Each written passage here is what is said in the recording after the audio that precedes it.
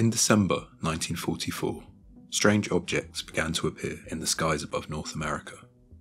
In the town of Thermopolis, Wyoming, at approximately 6:15 p.m.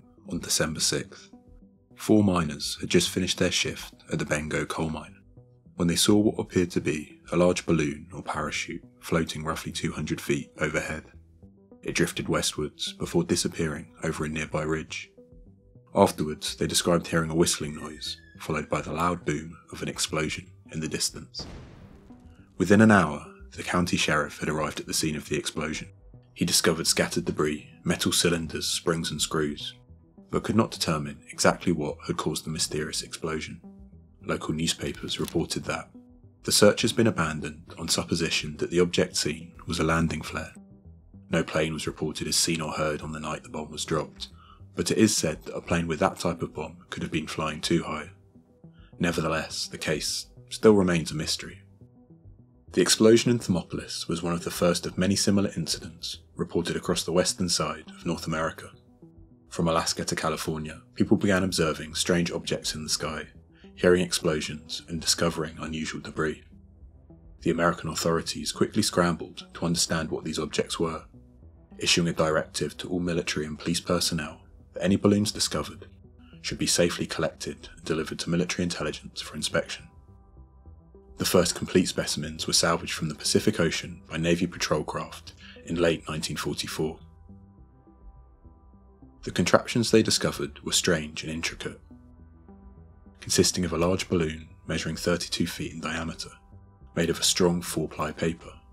Connected to the balloon were a series of ropes suspending a stack of 2 wooden boxes, and below these a cast aluminium wheel with 72 evenly spaced holes drilled into its outer rim. Tied to these holes were a number of sandbags, each weighing between 1 and 3 kilos. Crucially, in some of the specimens that the authorities recovered, they found a payload of explosives hanging from the bottom of the device, consisting of 2 5-kilo thermite incendiary bombs and a single 15-kilo high explosive bomb. The object they had discovered would become known as the balloon bomb. The salvaged balloons were sent to the Aberdeen Military Research Facility in Maryland, where experts concluded that the bombs were of no particular American make, instead matching known characteristics of Japanese bomb manufacture. This was a puzzling realization. How could Japanese balloons be reaching North America? Military intelligence believed that they were being launched by saboteurs from within the United States, or from submarines off the coast. They even suspected that the balloons might be coming from Japanese-American internment camps. The sand in the bags carried on board the balloons was eventually tested by scientists at the US Geological Survey in Washington, who determined that it had come from a very specific location, Eastern Honshu, the largest of Japan's 3 main islands. This provided incontrovertible evidence. The balloon bombs were coming from Japan.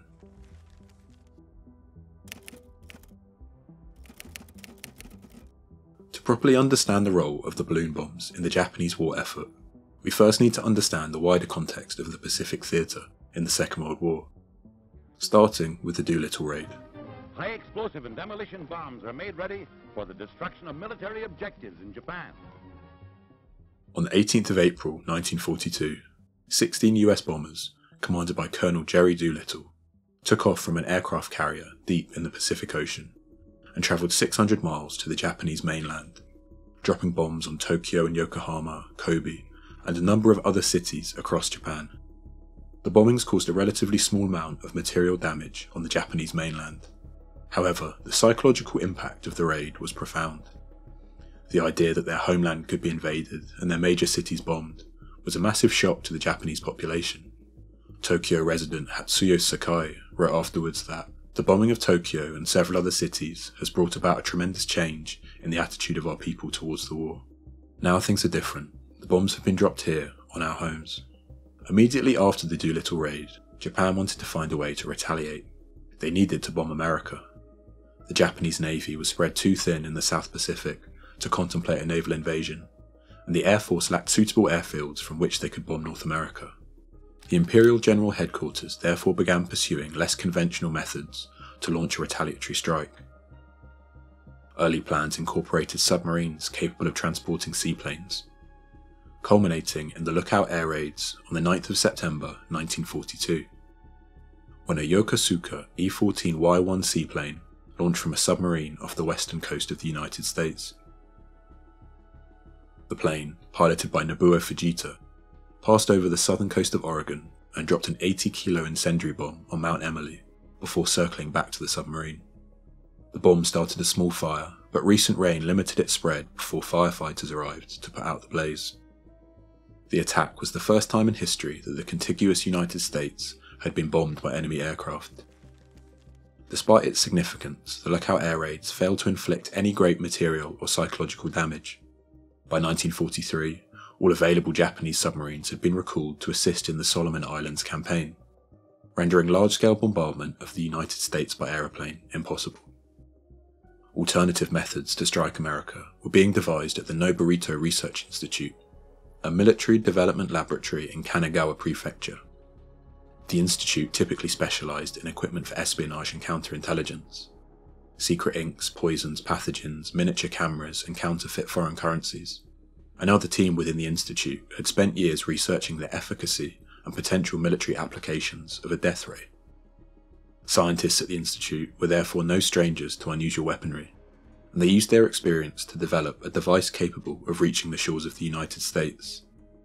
To do this, they harnessed a secret weapon: wind.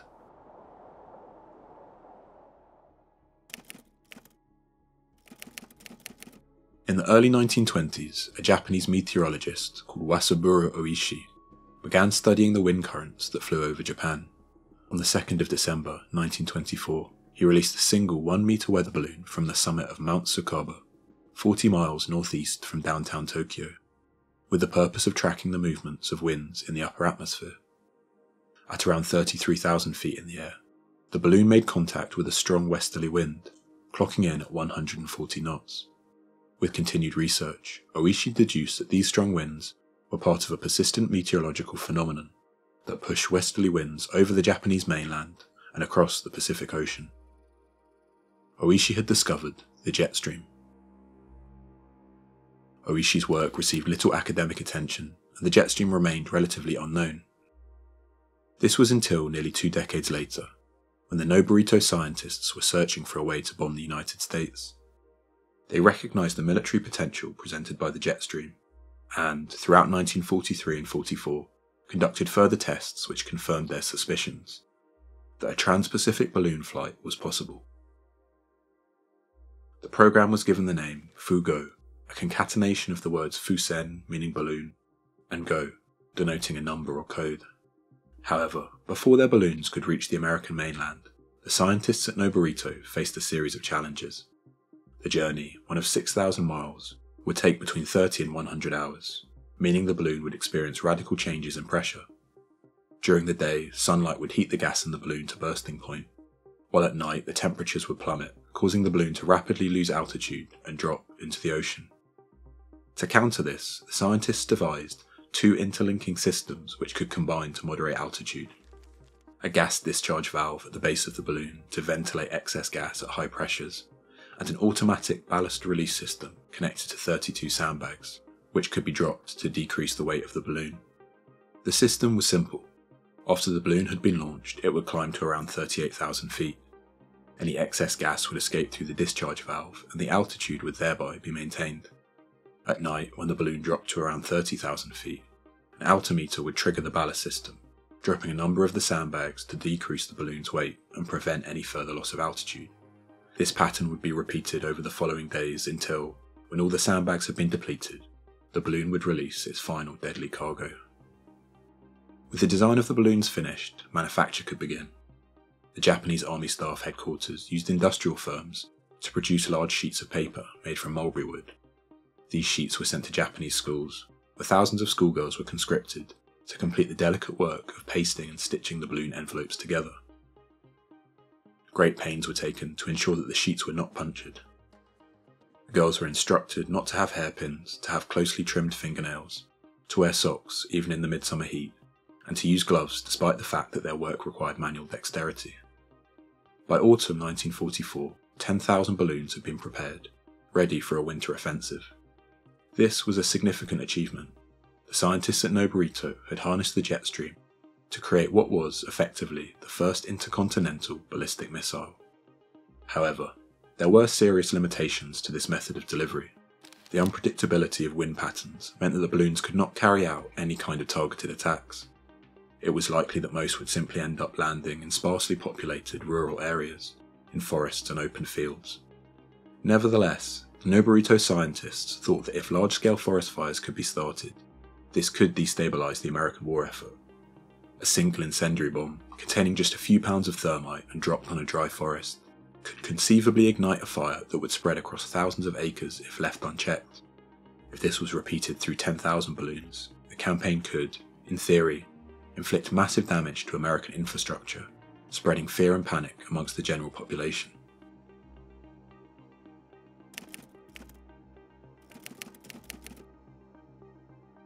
Although US military intelligence were convinced that the primary purpose of the balloons was to drop incendiary bombs, other possibilities were nonetheless considered. In March 1945, the War Department prepared a statement listing the potential uses of the balloons. These included: Number 1, bacteriological or chemical warfare. Number 2, transportation of incendiary and anti-personnel bombs. Number 3, experiments for unknown purposes. Number 4, psychological efforts to inspire terror and diversion of forces. Number 5, transportation of agents. And number 6, anti-aircraft devices. In light of the uncertain purposes of the balloon bombs, the American authorities began to develop countermeasures. The first of these, codenamed Project Lightning, would use fighter planes to intercept incoming balloons. Although nearly 500 planes were launched in response to balloon sightings throughout 1945, only 2 balloons were ever shot down over the North American mainland. One in Calistoga, California on the 23rd of February, and another near Reno on the 22nd of March. The second countermeasure, known as Project Firefly, involved approximately 2,000 troops drawn from the Western Defense Command, along with a number of aircraft, strategically stationed in critical areas to combat large-scale forest fires arising from the incendiary bombs. Despite the military support provided through Project Firefly and Project Lightning, the most powerful tool in the fight against balloon bombing proved to be silence. The first balloon bombing incidents to hit the United States were picked up by local media. However, by January 4, 1945, the Office of Censorship had issued a request to all newspaper editors and radio broadcasters to refrain from publishing any material related to the balloon bombs. There were 2 main reasons for this. Firstly, the American authorities wanted to avoid spreading panic amongst the general population. They wondered what psychological response would develop from the realization that the American continent was under sustained enemy air attack for the first time in the history of the United States. What panic might result from the thought that countless silently moving balloons could be drifting across our continent, randomly discharging their bombs into homes and factories. Secondly, the authorities were anxious to deny the Japanese any information that might expedite their efforts. By publishing the location of balloon attacks, the American media would be unwittingly providing data that could be used to refine and improve the balloon bombing campaign. This program of silence worked well. A confidential note from the Office of Censorship to editors in April 1945 commended the cooperation from press and radio, which under this request has been excellent, despite the fact that Japanese free balloons are reaching the United States, Canada and Mexico in increasing numbers. There is no question that your refusal to publish or broadcast information about these balloons has baffled the Japanese, annoyed and hindered them, and has been an important contribution to security. By prohibiting reports pertaining to the balloon bombing campaign, the American authorities were essentially taking a calculated risk. They hoped that the benefits of censorship would outweigh the disadvantages, namely that the general public would not be warned against the dangers of balloon bombing. For most of 1944 going into 1945, this risk seemed justified. Of the total 9,000 or so balloons released from Japan, there were none that caused serious damage to civilian centres, instead falling in open fields and forests where small teams of firefighters were able to keep fires under control. A close call did occur on March 10, 1945, when a balloon destroyed electrical wires near to Pennish, Washington, cutting off power to the Hanford Engineer Works some 30 miles away. The Hanford site was home to a nuclear reactor, used to produce plutonium for the Manhattan Project, the Allied atomic bomb program. This situation was potentially catastrophic. Without power, Hanford's cooling systems would fail, pushing the reactor towards nuclear meltdown. Fortunately, backup generators at the site kicked in successfully, and a potential nuclear disaster was avoided. In a strange twist of fate, the same plutonium produced at Hanford was used in Fat Man, the atomic bomb dropped on Nagasaki 5 months later. Other than the brush with disaster at Hanford, no major incidents related to Japanese balloon bombing were recorded. This was until the 5th of May 1945, when 6 people were killed by a bomb on the slopes of Gerhardt Mountain in Oregon. The group, which consisted of Reverend Archie Mitchell, his wife Elsie, and 5 children from their Sunday school, had visited the mountain for a picnic. They discovered a balloon spread out on the ground and gathered around it to investigate. One of the children reached down to pick up the device when a large explosion occurred. Archie Mitchell was the only survivor. The 6 deaths are the only known fatalities on the United States mainland to occur from enemy attack during the Second World War. The incident at Gerhardt Mountain caused the American authorities to abandon their policy of censorship. On the 22nd of May, a joint statement was issued by the War and Navy departments which described the appearance of the balloon bombs and the dangers they presented, warning all members of the public to avoid tampering with any suspicious objects that they might find. Unbeknownst to the Americans, the balloon bombing campaign was already over. Launch sites on the eastern shores of Japan had been damaged in American air raids, and the Japanese Army Staff Headquarters, frustrated by the uncertain results of their efforts, had decided to terminate the program. The last balloons had been launched at the end of April 1945. The balloon bomb occupies a strange place in history. It was a new and radical device, the first intercontinental weapon anticipating the ICBMs of the Cold War. It allowed a foreign power to remotely and consistently bomb the United States, an entirely new proposition which initially shocked and bewildered American military intelligence. Yet, despite its historical significance, the balloon bombing campaign was ultimately a failure. It achieved almost nothing, other than the needless and tragic death of 6 people, doing little to disrupt or delay the American war effort. As Robert Mikesh has written, the effort and expense by the Japanese in the balloon offensive was great in comparison to the minor results achieved. The greatest weakness of the free balloon as a military weapon is that it cannot be controlled. The balloon campaign was an interesting experiment, but it was a military failure. The balloon bombing campaign has since faded into obscurity, another strange and obscure corner of wartime history. Yet, traces of it remain. Throughout the 1950s and 60s, parts of balloons continued to be discovered across North America. As late as 2014, a live bomb from a balloon was uncovered in British Columbia, and a pine tree on Gerhardt Mountain still bears pieces of shrapnel from the incident that occurred there. The years since the war have also brought reconciliation, however. In 1962, Nobuo Fujita visited Brookings, Oregon, the town he had firebombed 2 decades earlier. He brought with him his family's 400-year-old katana, which he gifted to the city as a token of friendship. In 1987, a group of Japanese women who had worked on the balloons as schoolgirls delivered 1,000 paper cranes and handwritten letters to the victims' families as a symbol of condolence. Katsuko Maeda, who worked on the Fugo program as a 16-year-old, wrote, "I pray for them, from the hills of faraway Japan."